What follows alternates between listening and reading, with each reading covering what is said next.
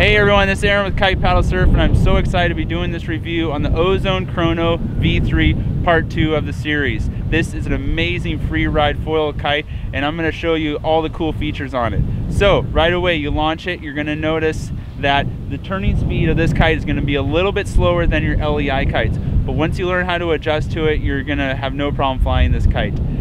Start edging upwind, you're going to notice right away that this kite wants to go right to the edge of the window and it wants to go upwind quickly. What took you 3-4 reaches on another kite, 1-2 reaches, you're all the way up to where you want to go, which is great for the free ride rider who wants to do a lot of tricks, ends up downwind, and then wants to get back upwind to do more tricks.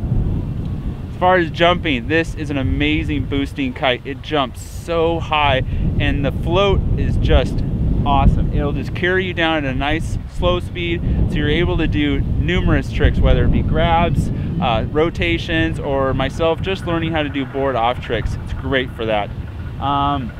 For the foil boarder, now on this kite I did not do any foil boarding, but as you know, many people love the foil kites for foil boarding because they do so well at getting out in light wind conditions. Speaking of light wind, this is my one of my favorite reasons of having this kite is because I'm able to go out in marginal conditions that would be difficult in an LEI kite, and with this kite you're just able to just get up and ride and not even have to think about what you're doing.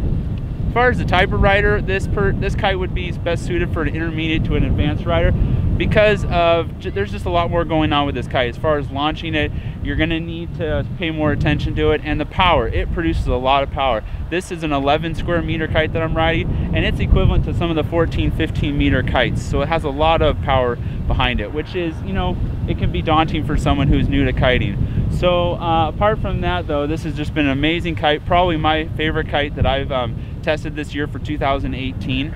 So please, if you have any more questions, give us a call at Kite Paddle Surf. We'd love to answer them for you.